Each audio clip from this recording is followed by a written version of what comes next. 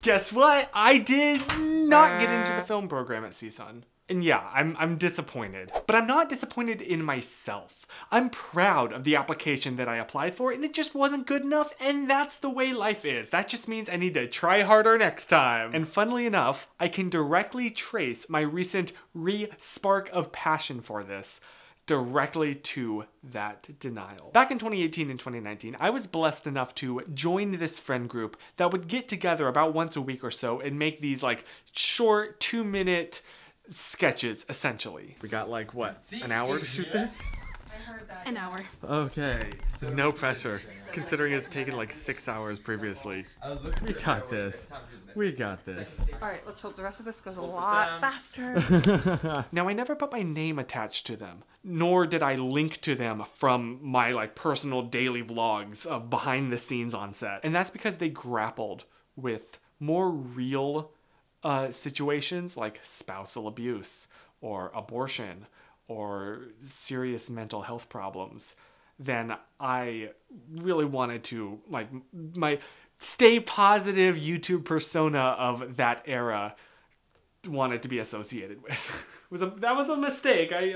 Now you can't find those videos. They've all been like scrubbed from the internet because they were so cringy. And also I look back at my own like work on set and I was so unprofessional and violated so many safety concerns. And while I definitely taught myself several bad habits that I've had to like extract from my mind painfully after taking some classes about how to actually use this equipment. While on the set, this is a take.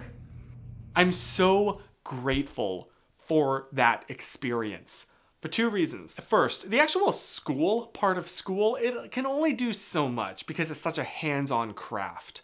But what it does really well is give you assignments and gives you a community, a group to make them with. When I was first going into my community college, the guy that was previously like the main dude, the rising star of the media arts program. We'll name him Thomas for this. We were like ships passing in the night, just getting to know each other for a few months before our life paths split, and he went off to CSUN. So 2 weeks ago, he reaches out to me and says, hey, would you like to second AC on our little student film? And I was ecstatic. I was over the moon. Because since me and my little friend group stopped making those short films because of the pandemic and just life got busy after that, you know? I have not had practical hands-on set experience other than these YouTube videos, which are great, but I'm alone here. And keep in mind, I haven't actually taken any like upper division cinema classes. I Googled everything. If you don't know what the second assistant camera person does, it's this. So I went out and bought my favorite object in the universe, my own personal slate. I love this so much. This is legit. This is a working tool. And I kind of have a problem now with acquiring slates. So meet their son. Look, okay, it's useful for when you have a close-up and you like the regular size would fill the frame too much. Or just traveling, I can always have this in my bag. Really, I thought it was cute. But that's not all. If your frame is even tighter. It's so small, it's a baby. I have used this. This has come in handy before, okay? It was a justifiable purchase. But what if you have an even tighter macro shot? Are you ready for that? This makes me so happy. Ta-da! I mean, it's so small. It's just for like super tight macros of like eyes or something, and I carry it around on my keychain, and I love it. So I stroll onto set with this, and only this.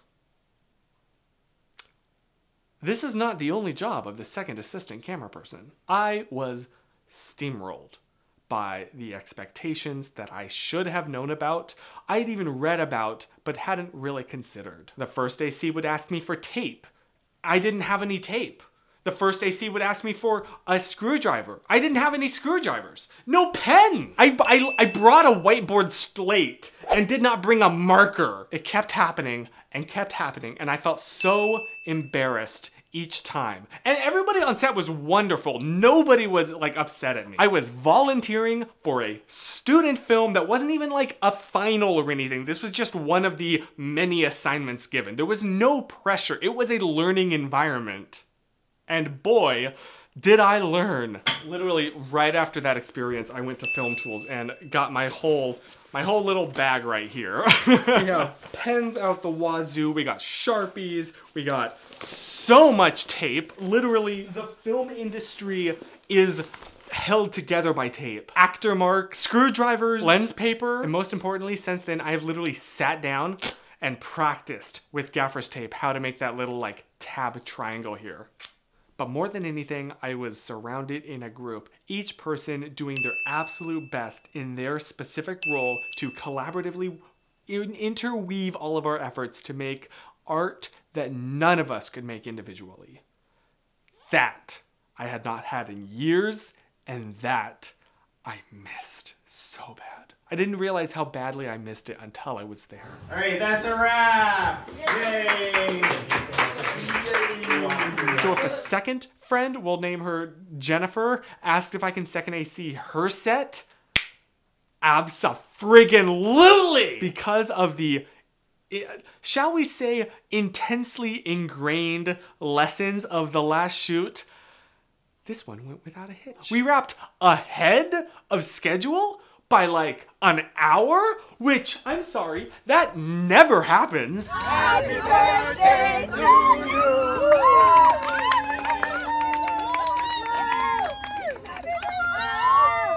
As far as I could see, everybody had a really good time on set, and I met and made several new friends that afterwards we all hung out together after the shoot just to enjoy each other's company and talk and get to know each other. And I hung out with like a specific group of them till midnight. And it was because of these experiences that when my eyes gazed upon the television application requirement to submit a short, like 1-minute film,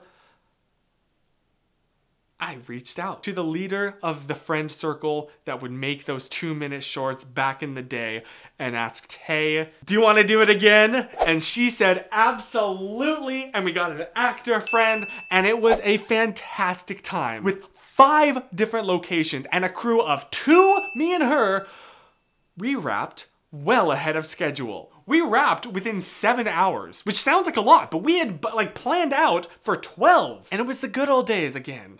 Except this time we actually knew what we were doing. But more than that, I had this spark kind of rekindled that I didn't even realize had gone out. Changing my major from computer science to cinema and television arts was a very scary decision, filled with so many implications for the future.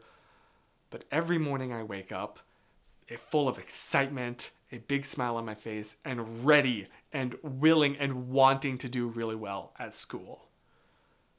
And that tells me that it was the right choice. I'm in a really good place right now, and I really hope that you are too. And whether or not I get accepted into the narrative television option,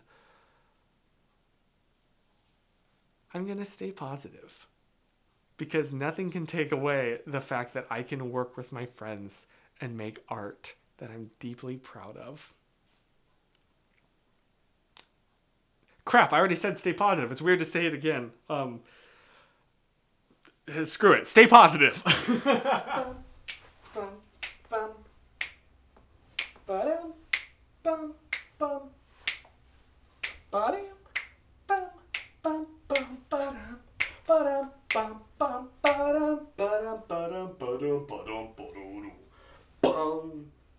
I stopped using that song because it was Epidemic Sound, and I stopped paying the subscription for a little bit.